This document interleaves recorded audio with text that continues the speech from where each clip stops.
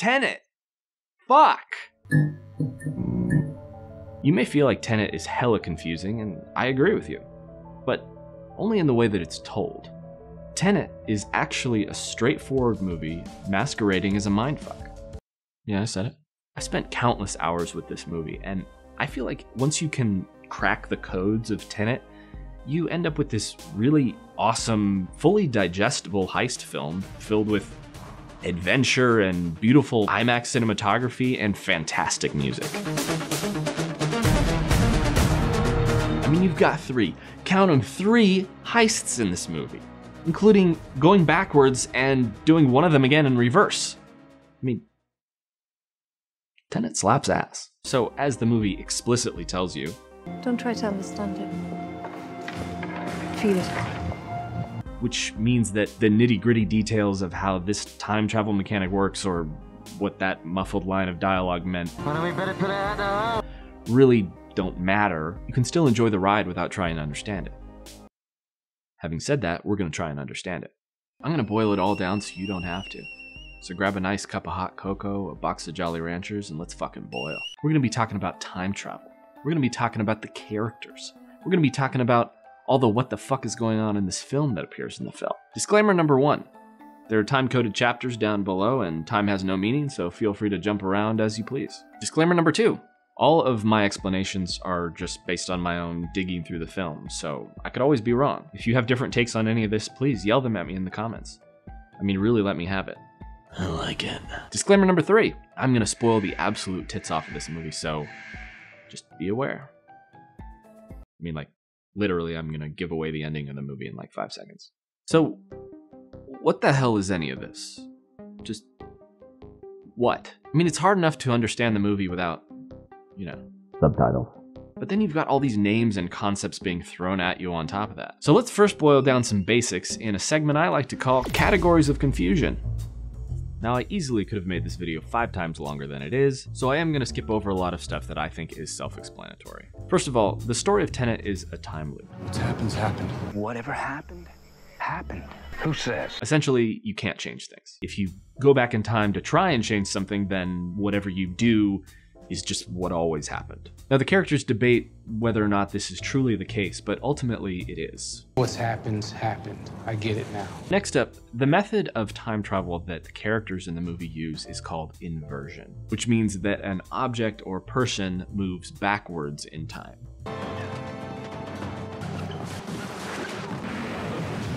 And those people and objects are inverted using this device called the turnstile. And the turnstile can also be used to de-invert people, bringing them back to normal, aka moving forward in time, which Tenet refers to as conventional. Now, throughout the video, I'll be showing you various clips from the movie, including scenes that move conventionally, scenes that move inversely, and I'll also be reversing footage to show you scenes in a new way. So to make sure it's always clear what we're seeing, I'm going to use these little icons in the bottom right corner. Red means the world in that scene is moving forward. Blue means moving backwards, regardless of whether or not characters in the scene are inverted. For example, in this scene, the Saab crashes in reverse, but the world that we're seeing is moving forward. Now, if I reverse the footage, the car crashes conventionally, but we're seeing the world in reverse, so the icon will be blue. I'm also not going to use the icons in scenes that are obviously just forward-moving conventional scenes. Now, this is plutonium-241. Well, not really. For like the first half of the movie, characters refer to it as plutonium or 241. Plutonium-241. But that is completely false. This isn't plutonium. What it actually is a piece of a device called the algorithm. Simply put, if the algorithm is used, the world ends. More on that later. The important thing is, whenever anybody says plutonium or 241, they're referring to this specific piece of the algorithm. Tenet is the name of an organization whose mission is to save the world by stopping the algorithm from being used. Essentially the good guys. Then there are the bad guys, a mysterious group from the future who we don't ever see and we don't really have a name for, so we'll just call them the antagonists. While Tenet wants to stop the algorithm from being used, the antagonists want to use that shit. They love it. Lastly, something else that made my brain go when I was watching this movie for the first time was that we're introduced to several key players in the story without ever having met them. And then we're given extensive exposition about them, still without ever having seen them. So, let's boil, baby! John David Washington plays the main character. We don't know his name, and he's simply referred to as the protagonist. Protagonist. But I'm just gonna call him P because that's 4 syllables, 3 of which I don't got time for. P is a good person with good intentions. Now, I told you I was gonna spoil the whole movie right up top. And here goes. Last chance. I'm doing it now. So in the end, we find out that P is the leader and founder of Tenet. I realized I wasn't working for you. We've both been working for me. Or he will be. He isn't yet. It's time travel. Neil, played by Robert Pattinson, is also a good person, through and through. P questions his loyalties throughout the film. Somebody talked. Who was it? Was it you? But this all turns out to be unwarranted. You never did tell me who recruited you, Neil. Haven't you guessed by now? You did. See, Neil is from the future, where he works for P. But because the movie is taking place before Tenet is founded, P is just getting started, and presumably Neil needs to keep P in the dark about certain things, otherwise it would mess up the future. If I told you and you acted differently, who knows? P has to go through these experiences before founding Tenet. Andre Sator, played by Kenneth Branagh, is the main villain of the story. Speaking of not knowing who people are, we don't see Sator's face until 53 minutes into the film. So Sator communicates with the antagonists in the future. He's their representative in the present. I believe he's functioning as some sort of a broker between our time and the future. Kat, played by Elizabeth Debicki, is one of the main heroes of the story. She's married to Sator and they fucking hate each other. A happy marriage? Priya is a high-ranking member of Tenet, whose goal is to save the world, but ultimately turns out to be a no-good stinker. More on that later. So, my goal is to demystify this movie to the point that even if you don't understand every little detail, you understand the point of every scene. Now we're going to run through the whole movie scene by scene. Should only take us about...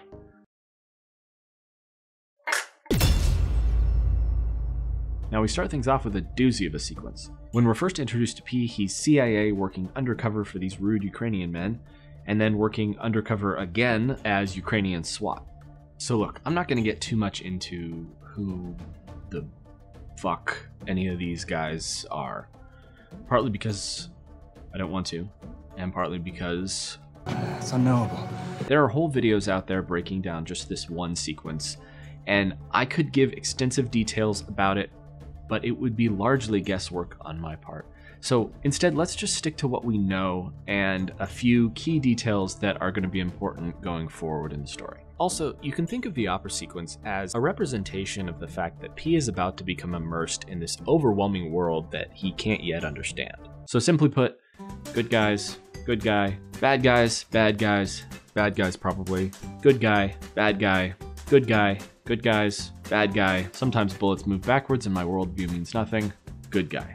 So P and pals blend in with the real SWAT team, only to discover that the real SWAT team is kind of fuck asses because they try and gas and blow up the audience. Not very cool. Is the entire SWAT team made up of these dirty agents? Unclear. So P and his team's real mission as undercover CIA is to find this guy, who is simply referred to as the well-dressed man. Some or all of the siege is supposedly a diversion in order to get rid of him. A diversion by whom? Unclear. So P rescues him as well as recovers the supposed plutonium-241. The CIA extract the well-dressed man while one of their agents takes his place and joins P to disarm the bombs. Neil appears and shoots P's captor with an inverted bullet.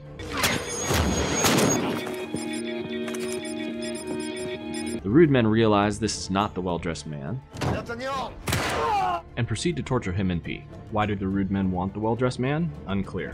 Which of the factions at the Opera Siege are working for Sator? Unclear. Are the rude men and possibly other factions actually sent by Tenet to test P? Unclear. A test.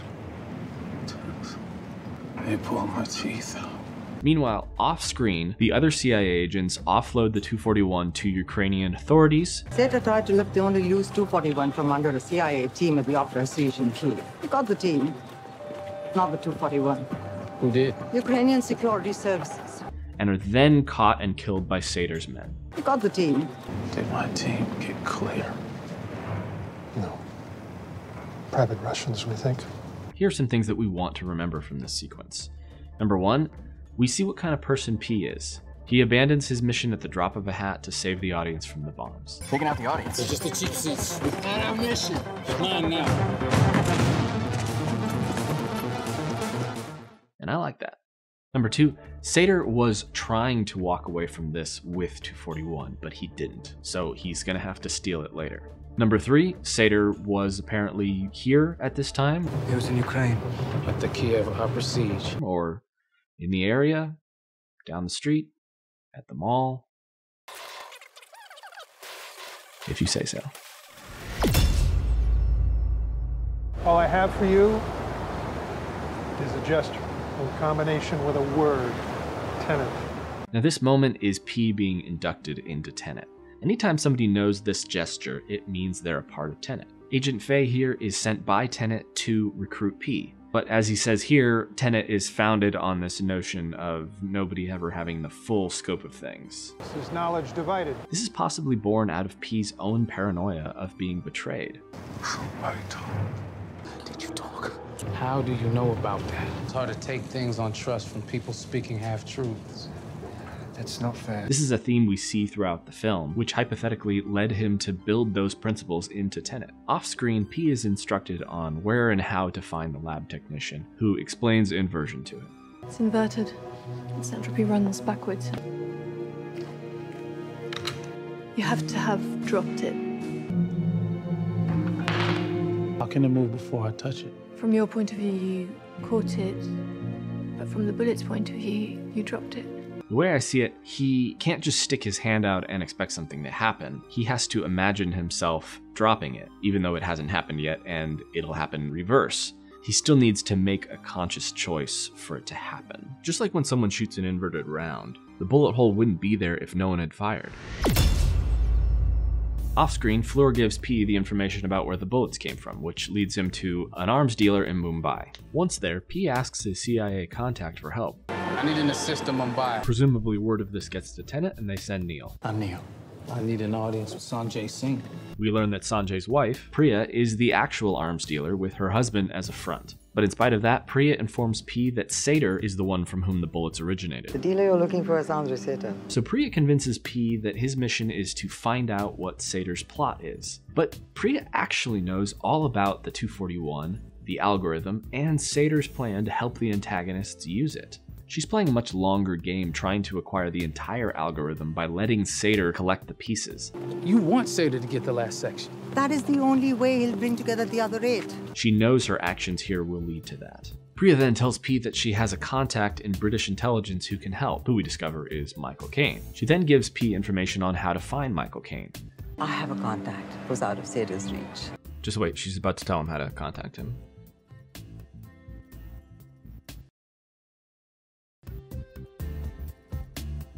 Wait, hold on, go back. Did she tell him right there? Or did she tell him like between here and here? But why would he, if he didn't already, how did he know where to find him if she didn't? Did she tell him like there? Well, they don't call him Christopher Gives No Fucks Nolan for nothing. So now Michael Caine introduces us to important characters with a lot of information that we can't process because we've never met these people in our lives. So let's dazzle this scene up with some visual aids. I gather you have an interest in a certain Russian national. Anglo-Russian. His wife. Catherine Barton. I assume you're familiar with the Soviet-era secret cities. Most of them have been opened up and renamed as regular towns. Not the ones Sator grew up in. Stalsk 12. So Stalsk 12 is Sator's hometown where he grew up, and it's where the final battle sequence of the movie takes place. 2 weeks ago, the same day as the Kiev Opera Siege, we spotted a detonation in northern Siberia, just where Stalsk 12 was. That detonation that he just mentioned, that's the bomb that goes off at the end of the movie.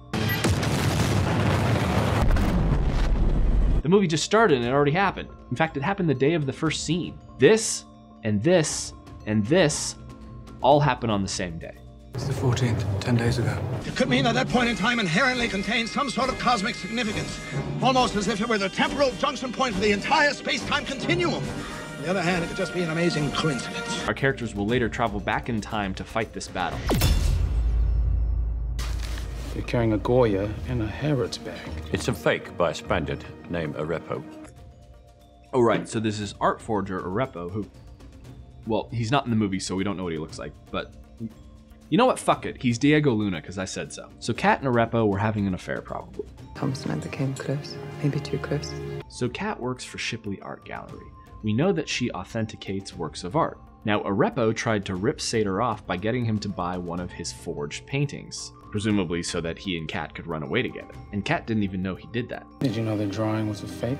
No. The forgery was so good that Kat actually authenticated it. Sator caught on to this, killed Arepo, maybe. If you'd actually met Arepo as you claimed, you'd understand he no longer walks anywhere. And now holds Kat hostage by threat of turning her in for this crime that she participated in. The drawing is his hold over me. So she stays with Sator in order to remain in her son's life and keep him safe from Sator's bad influence. After Sator's men try to beat up P and do an absolute muppet of a job, Kat begins helping P. The deal is this. Kat will introduce P to Sator, and in exchange, P will steal the blackmail painting back for her. She agrees and tells P where the painting is being stored.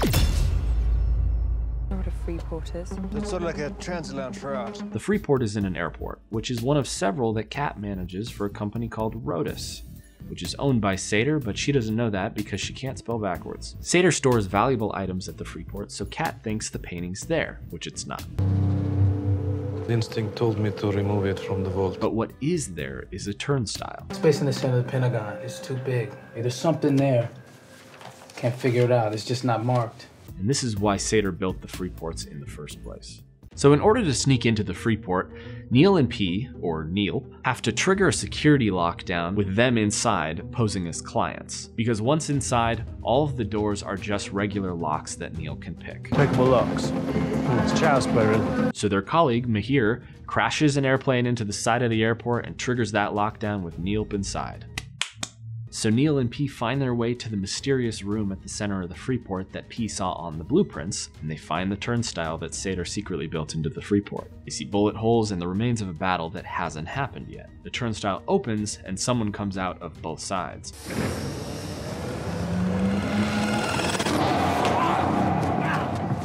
Which we later learn is 2 iterations of P himself. They were the same person. Confused as to how 2 people who are also the same person can appear out of thin air? Just you wait. So Inverted P comes out, and the 2 of them, they're well, so what they're, or so how that works is that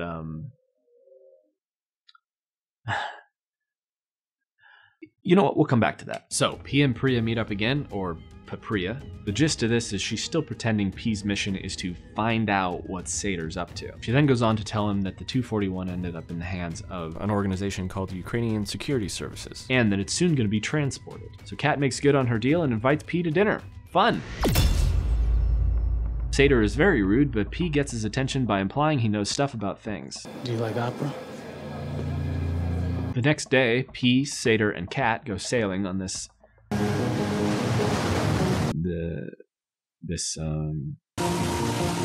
spaceship. Now this scene is one of the most notoriously hard to hear and is also confusing even with the subtitles. But essentially all you need to know is that P wants to partner with Sator and Sator declines because he suspects P of being CIA. And then this, of course. And that's it. Now you can relax and enjoy this lovely scene.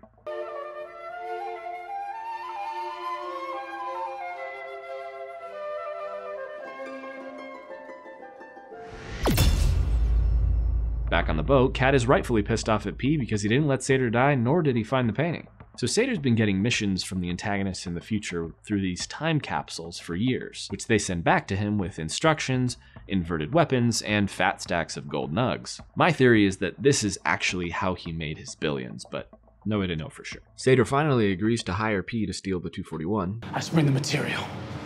You pay me off. P will steal the 241 back for him from Ukrainian Security Services. I actually don't know who. Whoever has it now. This guy. And also this guy.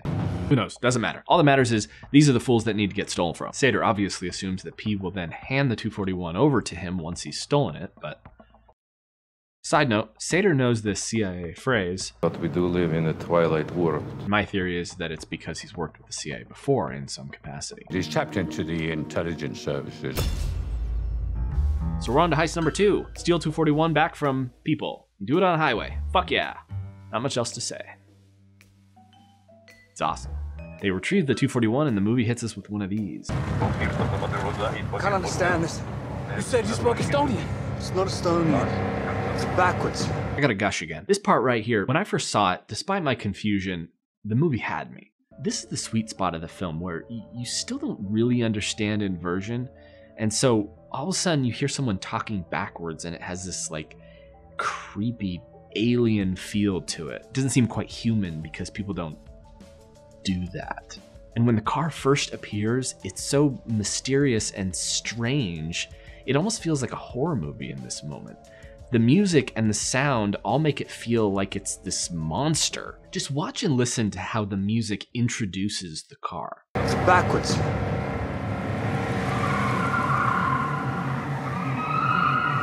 What the hell is that?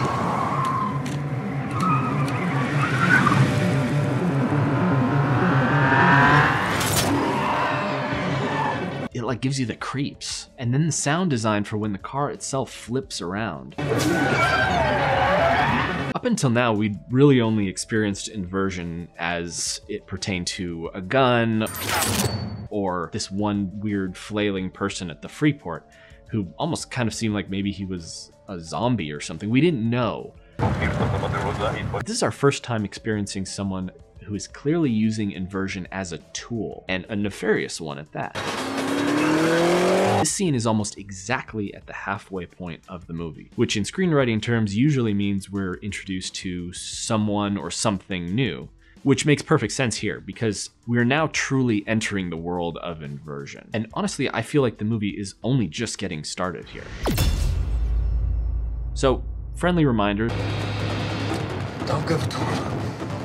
This isn't plutonium. It's worse than that, goddammit! Neil is from the future, and he knows all about 241, but he just needs to let P discover it for himself, which is why he's so secretive. So P removes the 241 from the case and tosses it to Sator. He then tosses the actual 241 to himself in the Saab. So ultimately, Sator's men capture P and Kat and bring them both to the Freeport where... Wait a sec, is that Zack Snyder? Anyway, Zack brings P into the red side of the turnstile room, where he's then interrogated by Sator, who's on the blue side. Now again, in this film, red represents conventional forward movement, whereas blue represents inverse backwards movement. That doesn't mean that these rooms themselves are moving in different directions. The only real difference between the rooms is that the blue side is pumping inverted air, which is why inverted Sator can breathe without a mask, but conventional Kat needs one. But how does this interrogation work? Tell me now, is it really in the BMW? I don't know. Tell me or I'll shoot her again. Well, let's start with what we know. This room is clearly set up to record the questions and answers and play them back in reverse for the opposite side so that both sides of the conversation can be understood. But let's look at a diagram. So we've got Sator up there, cute. We've got P down there, adorable. So remember that Sator in the blue section is moving backwards, aka left, and P in the red section is moving forward, aka right. If we look at this exchange from P's perspective... You left it in the car, not the fire truck, right? Told you that! And then the same exchange on the blue side. You left it in the car, not the fire truck, right? Who told you that? We see that Sator is actually hearing the answer to his question. But if we look at this diagram, going right to left, wouldn't P answer the question before Sator even asked it? It wouldn't make any sense. Well, all they would need to do is delay P's answers as they play on the blue side until after Sator asks his questions, which could be done by software or maybe some lonely technician in the back room. Then everything works. So let's test it. If we focus on just the events in the blue side, moving right to left, does it make sense? First, P answers the question, but it's not translated, so Sator can ignore it. Then Sator asks his question, and then P answers it. And then if we watch the events in the red side from left to right, sure enough, P hears the question and then answers it. To him, it's fairly straightforward. How is it useful to interrogate someone in reverse? The way I see it, the interrogation can be twice as useful. Conventionally, the questions are driving P to give the answers, which he ultimately gives. Okay. The car! So then, inversely, Sator can reuse this time to try and confirm that answer. Tell me now, is it really in the BMW? I don't know. You left it in the car, not the fire truck, right? The reason that all of this shit is so confusing is because I don't think we were ever meant to understand it. Not in a condescending, gatekeeping way, but because it's thematically important that we don't. Think about it. The point of this scene is to show that P is devastatingly outmatched at this point. His adversary has tools and skills that he can't even comprehend. He doesn't know what the fuck's going on, and neither do we. We see these things happening and we're just like, and we empathize with P's feeling of powerlessness in this situation. This is an important moment for any movie with a decent villain. The movie has to prove to us that beating them is going to be a challenge, because it wouldn't be satisfying if it was easy. But here's the best part. This pays off at the end of the movie when P and company use these very same tactics of Sator's against him. Our hero grows and learns and eventually becomes formidable enough to take down the enemy that seemed unbeatable. I think Nolan charts a path through this movie that doesn't give you a lot of answers, but he leaves you clues along the way to understand it if you choose to. Hope you'll be happy.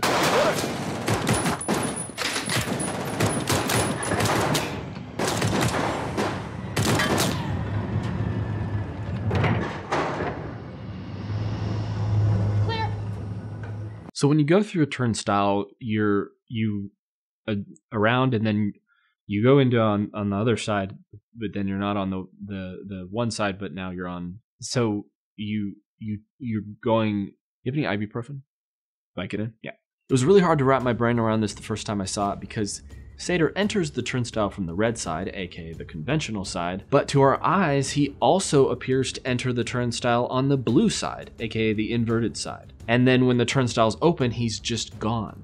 Well, you have to look at it like this. When Sator enters the turnstile on the red side, he's moving forward in time like normal. But when we see him enter the turnstile on the blue side, the rules are broken. Everything is reversed. He's not entering the turnstile, he's reverse exiting the turnstile. When we see him moving from left to right in this room, for him, he's actually moving right to left. He didn't go into the turnstile, he came out of it. So when P asks, "Where did he go?" Here. He left.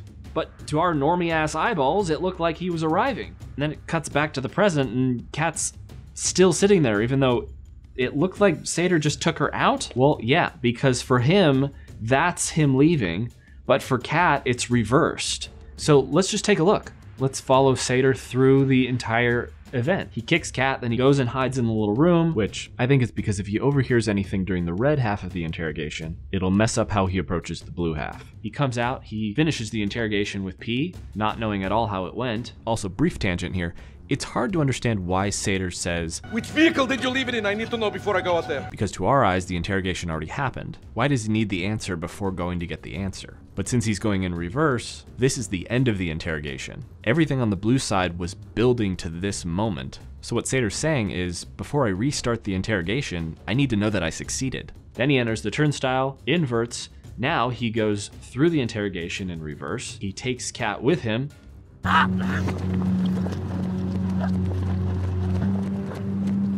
Then he uses the information he got in the interrogation. It's in the glove box! But we know that that's a lie. I lied.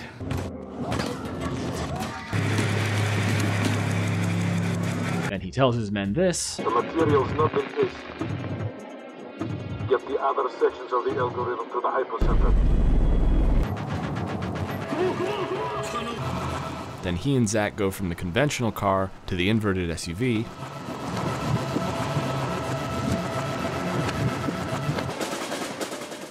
And then he proceeds to do the rest of the highway chase inverted.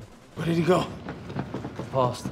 So we're introduced to Ives and some other Tenet soldiers. P demands that they invert Kat because someone who's been shot with an inverted round can only heal if they are inverted. Anyway, P inverts. One of the first things that happens when P steps out as an inverted person in the normal world is he steps in this puddle, and it looks like this. Think of inversion this way. The world obeys forward movement. Because the environment centrally flows in our direction, we dominate. So something moving in reverse has to still obey those rules. It seems really hard to comprehend that P can unstep in a puddle or unsmash a car's taillight.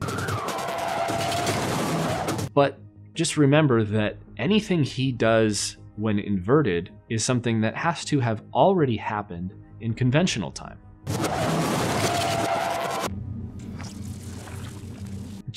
Check out him scaring these pedestrians with his car.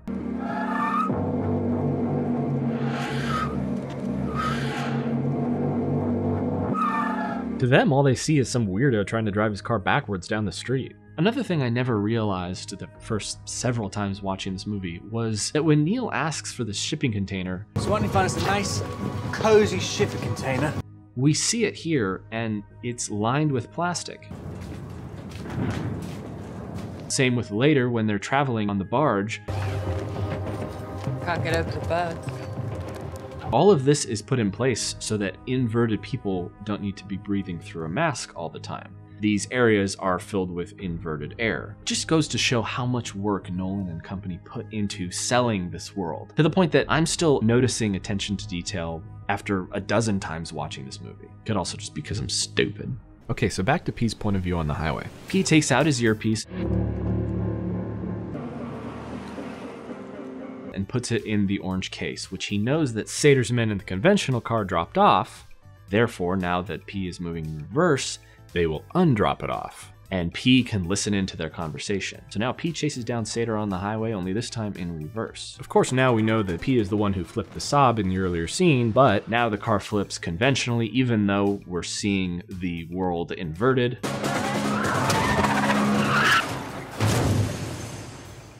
So remember, P got into the Saab at the Freeport, and when he encounters his original self, that original version of him throws the 241 into the Saab, so the 241 was already in the car when P got into it.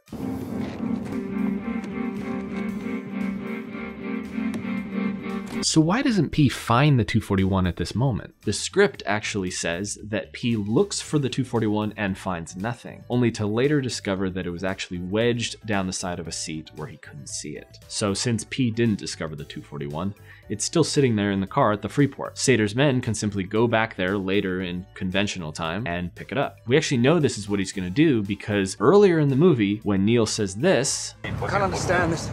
You said you spoke Estonian. It's not Estonian. It's backwards. if we reverse the footage, we actually hear Sator saying this. That's another. It was a nice little clue that we got early on, even though we couldn't have possibly understood it. It's the thought that counts. So the team discusses the algorithm. What the algorithm does is it flips the flow of time in the world, not just for a single object or person. Everything, the world itself. It can invert the entropy of the world. The way we just established that the puddle has to splash in forward motion, this would reverse that and everything else in the world. Neil describes it as everyone and everything that's ever lived destroyed instantly. And introduces the grandfather paradox, which means that the future theoretically can't destroy us because we're their ancestors. If we die, they cease to exist. But no one knows for sure, so the antagonists still think they can do it. Doesn't us being here now mean it never happens? Or we stop them? Optimistically, I'd say that's right. So what the friggin' heck is he talking about? From the optimistic point of view, it must be that we win the war. Because what's happened has happened. And the world we live in would already be inverted if it was ever going to be inverted. But from the pessimistic point of view, he says this. Pessimistically? In a parallel worlds theory, we can't know the relationship between consciousness and multiple realities. Which I think means we could remain conscious up until the point when the algorithm is used. Our reality here could potentially coexist with a reality in which we're destroyed. Is your head hurt yet? You're just not thinking fourth dimensionally. Right, I have a real problem with that. Okay, so now we're back at the vault where... You know what, we'll come back to that. Ah, shit. Fuck. Oh my god. Time to talk about the backwards vault scene.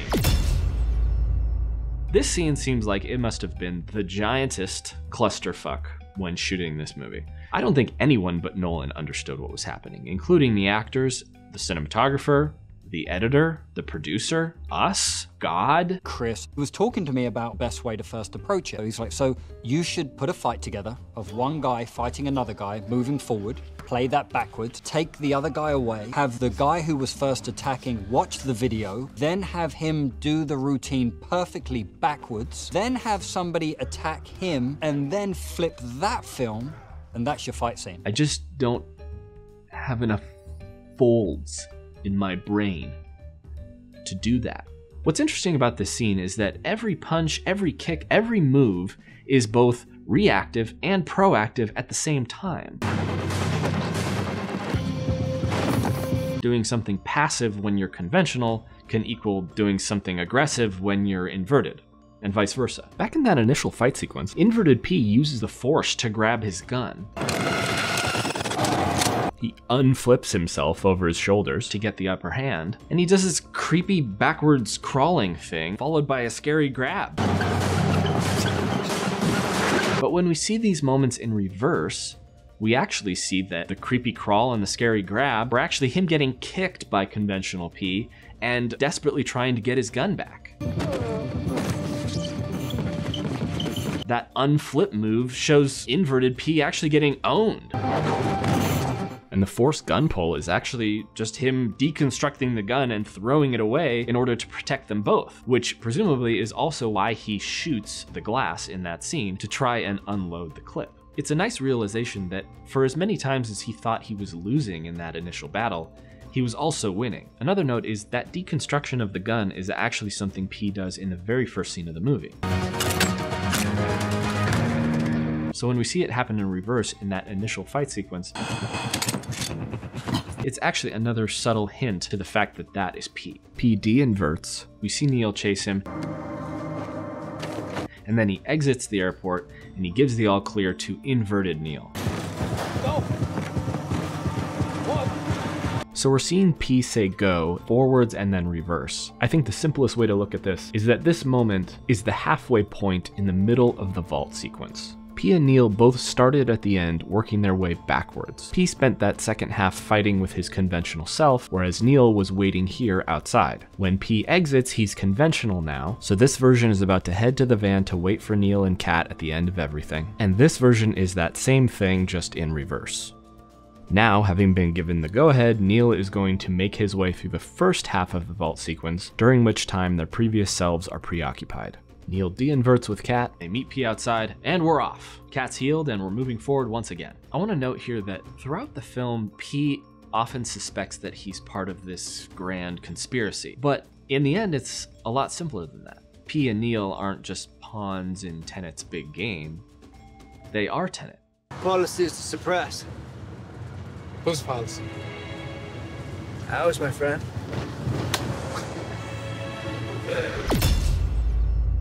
So, off-screen, the team meets up with Ives, inverts yet again so they can go back in time and stop Sator. Tell me you're gonna kill him. In this scene, our characters learn what the stakes really are.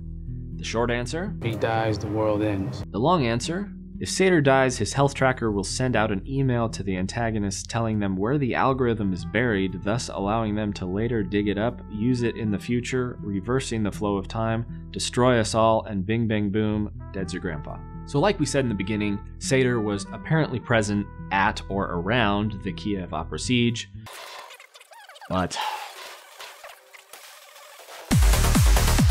He was in Ukraine. At the Kiev Opera siege. Find us, it wasn't on his yacht, so that's his window. To go back to that golden moment, have it be his last. So the team deduces that since Sator is already dying, he will go back to this treasured moment on the yacht with Kat, then kill himself and the world in one poetic act. Fucking dick. This next scene is so hard to understand, it might as well be in a different language. But without knowing where the dead drop is, wouldn't we better put it out the hole before the bomb goes off, eh? So I'm gonna provide some visual aid and we're gonna boil that shit down. This time, we're working our way back to the full team, but without knowing where the dead drop is, there's only so much I can do to prepare. You know what a hypercenter is? It's ground zero for an underground nuclear test. Sir Michael Crosby told me about a detonation in Stock 12 on the 14th. The dead drop is at the bottom of the hypercenter. That explosion seals up the algorithm. Well, we better put it out the hole before the bomb goes off, eh? So So Tenet is going to storm Stalsk 12 both conventionally and inverted. This is where the heroes use the temporal pincer movement against Sator, like we said he was going to earlier in the video.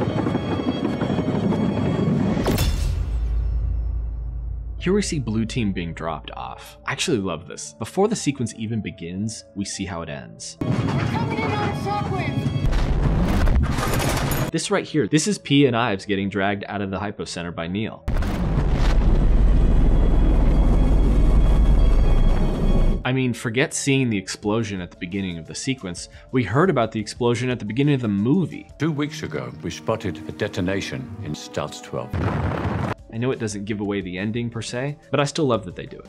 So the helicopters here appear to be moving backwards because they are conventional, whereas the soldiers are inverted. Dropping them off means picking them up. Now, the conventional soldiers are arriving as the inverted soldiers are leaving. Picking them up means dropping them off. Look, if it doesn't make sense to you, don't be alarmed. That indicates only that you are still sane. So the Tenet soldiers fight the battle at Stalsk 12. Meanwhile, P and Ives, or Pives, are the Splinter unit. Their mission is this: sneak into the hypocenter, steal the algorithm without anybody knowing, which the Tenet team assists with by using this as a distraction,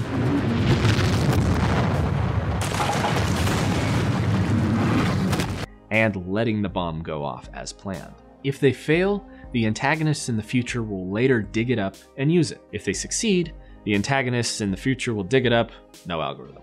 Well, they succeed, and everything's good after that, and nobody has any questions about anything at all after the movie.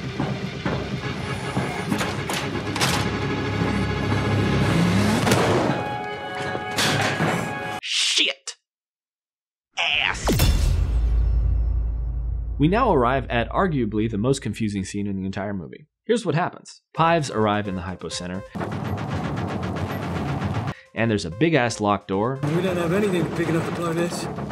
Sator's henchman is on the other side, and there's a dead man lying on the floor. It's Neil.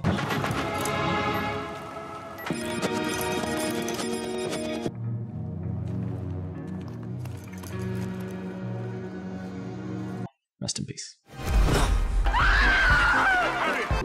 Why? Sator is rude to P over the radio, and Sator's henchman arms the bomb that will seal the algorithm. It's all pretty straightforward until this happens. So what the fuck ass just happened? Flash forward to the end scene. Neil realizes he must be the one who has to unlock the door down in the hypocenter. So after realizing this, Neil re-inverts off screen, re-enters the hypocenter, this time inverted, and from his perspective, this happens.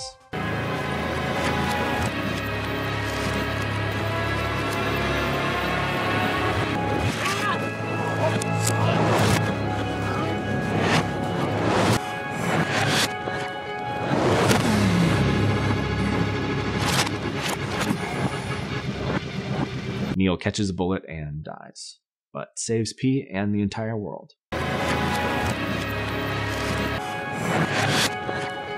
Now, what you've just seen is what constitutes unlocking the door. Now, from a story standpoint, we can just, you know. Don't try to understand it. Then it's fine. It makes enough sense, just like the rest of the movie. Neil sacrifices himself, it saves the world. What else do you need to know? But Daddy's got a tea kettle with this scene's name on it. So what literally happened in that scene? Unfortunately, I don't have a concrete answer for you, but I do have a few theories. Theory number one, he somehow unlocks it as he's standing with it open. This would make sense for time. He would have enough time to do it. But in reverse, would that not be like he's locking it? Theory number two, Neil unlocks the door as soon as he arrives at the hypocenter. You would think that that makes the most sense, but if we reverse the footage, as soon as he gets there, I guess it's closed, and then it's like this, like it's fast, and it's kind of like, I don't know, fast, and it's instant, like less than an instant, like it's faster than instantaneous. So So that brings us to theory number three. When he arrives, the door is already open. He simply closes it at just the right time,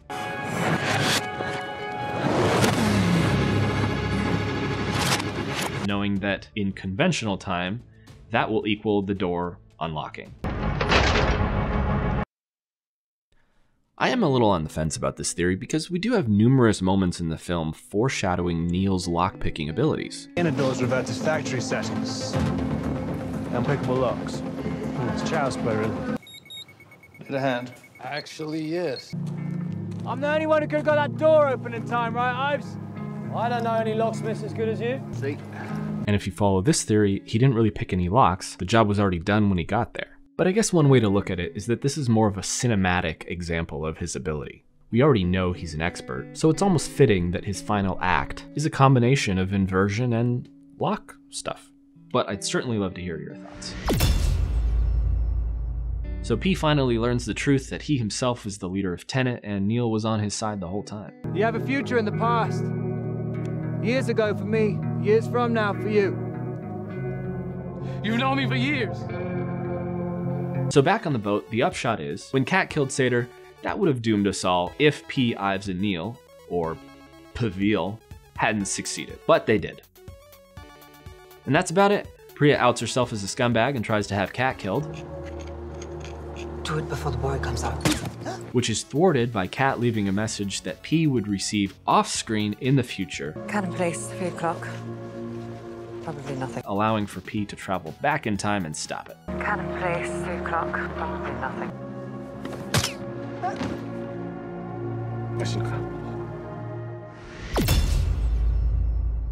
When you boil away all the confusing concepts and dialogue in Tenet, it really is a straightforward heist movie. At its core, you've got heroes and villains, a world-ending threat, and an emotional core. Maybe you don't agree, and that's fine, but hopefully you see what I mean. While working on this video, I found myself accidentally wasting a lot of time when I would start to watch a scene for research and completely forget what I was doing because I found myself engrossed in the movie all over again. And that's why I made this video. Because when I first saw Tenet, I felt like this movie I had been looking forward to was incomprehensible. But once I started to feel like I had a grasp on it, all that disappointment washed away and I started to really love it. And if you felt a similar disappointment, I just want you to be able to experience it like that too.